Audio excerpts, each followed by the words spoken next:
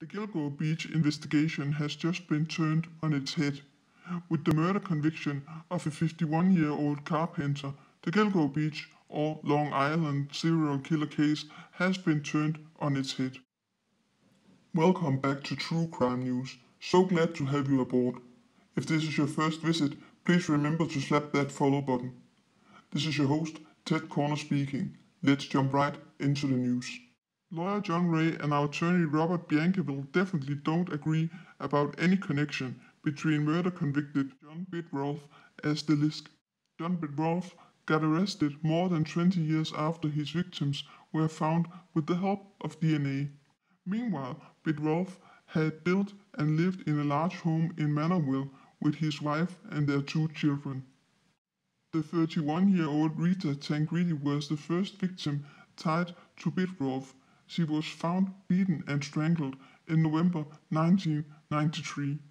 The next victim was 20-year-old Colleen McNamee, who was found in January 1994 under similar circumstances as Miss Tangredi.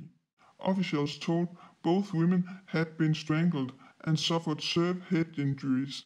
In 2014, it was said both women had been positioned in a certain way. Testimony during the trial revealed the victims were drug addicts and prostitutes. It turned out Bittrolff's brother, Timothy, was sent to jail due to other circumstances, but he was required by law to give a DNA sample. The sample was what led to a hit on a state database tying a male relative of Timothy Bittrolff to the cold case murders. With a DNA sample recovered from Bittrolff's garage that matched semen recovered from both bodies, the police had the killer of Rita Tangredi and Colleen McNamee. Judge Richard Ambrose said the pair of murders was as brutal as anything he had ever seen in his 32 years in the criminal justice system. John Bittrolff was sentenced to 50 years to life Tuesday for the 1990 murder of Rita Tangredi and Colleen McNamee. The conviction of Bittrolff made authority Robert Biancheville see potential ties to the Gilgo Beach killings. Biancheville told that Bittrolff had likely killed other women and that some aspects of the bodies found in Gilgo Beach were similar to what he had done before. He continued to tell how Bittrolff picked these women because he thought no one cared about them, but there were people who cared about these girls. Besides, Robert Biancheville mentions how the death of several of the victims found along Gilgo Beach may be attributed to the handiwork of Mr. Bittrolff. Gilgo Beach was similar to what has been attributed to Bittrolff's crimes, but he continued telling Bittrolff hated women and all living creatures. It was also mentioned how Bittrolff was a hunter from Manorville and that he had wrestled a pig to the ground and slit its throat. I just don't buy it, lawyer John Ray said, of any ties between Bittrolff and Gilgo Beach. He continued telling it creates serve and anxiety and false hope. It just isn't so. It encourages these poor people to think they could put their misery to rest, but they can't. John Ray tells how he has done a lot of research in the search for answers for the families to the victims, but he found nothing tying Bittrolff to the other crimes. Ray told he thinks Biancheville's statement is widely optimistic. There is just no near enough evidence for that connection. A lawyer for the family of Gilgo Beach victim Gilbert said any connection between Bittrolff's case and the beach murders is a stretch. Southport Country Police declined to comment on any possible connection. No one has been charged in the death of 10 people along the beach highway since 2010. We will try to give those of you who might not have heard about the Long Island serial killer an insight to the unsolved case.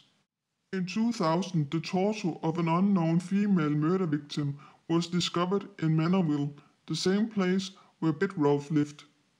This might be why Biancheville made a connection to Bittrolff and the Lisk. The Long Island serial killer case started actually in 2010 at Oak Beach as a search for a missing Craigslist escort named Shannon Gilbert was launched. The police have not officially tied Gilbert's death to the Gilgo murders, but her family maintained that she was one of the victims. In December 2010, the bodies of 4 other Craigslist escorts were discovered intact. They were wrapped in burlap in the bush of Ocean Parkway in Gilgo Beach. Several months later, the bodies or body parts of 6 other victims were recovered. The Gilgo Beach victims included 8 women, a man dressed as a woman, and a toddler. The first of 10 sets of remains believed to be the work of one or more serial killers in the Gilgo Beach area was found in 2010. The first 4 bodies found were those of women in their 20s who worked as prostitutes and were found within a quarter of a mile from each other. In 2011, during the early months of the Gilgo Beach investigation, detectives found the head, hands, and legs of the unidentified woman whose torso had turned up in Manuelville 11 years before. One of the victims, Taylor, was only identified due to her specific tattoo on her torso. Detectives discovered that the unknown killer had tried to scrape off the tattoo of Taylor's body. Taylor's skull and hands were later discovered in Oak Beach adjacent to the Gilgo Beach. A retired NYPD named Vernon Gibbeth, who is also an author, has written a book about sex crimes and serial killers. Regarding Bittrolff's Manorville victims and the Gilgo women, Gibbeth retorted, "I say those bodies, the heads and the hands, are linked to one killer." Last year, Suffolk County Police Chief James Burke came in the spotlight as a possible suspect as the Long Island serial killer nicknamed Lisk. James Burke was arrested for assaulting a burglary suspect. The suspect told how he had found sex toys and porn tapes in Burke's official police vehicle. And the woman who had encountered Burke at a spring 2011 party near the area where several victims' bodies were found spoke out. Besides, much was written about Burke's effort to keep the FBI out of the Gilgo Beach investigation. As soon as Suffolk County appointed a new police commissioner, Timothy Sidney, the FBI was brought into the Long Island serial killer case, known as Lisk. Don't miss out on all the true crime articles we share with our community. Make sure to subscribe to our other social media sites. If you like this video, please give it a big thumbs up. We are open for constructive criticism and ideas. Let us know in the comments how we can improve our channel. Before you leave us, remember to subscribe and click the bell. See you in the next video.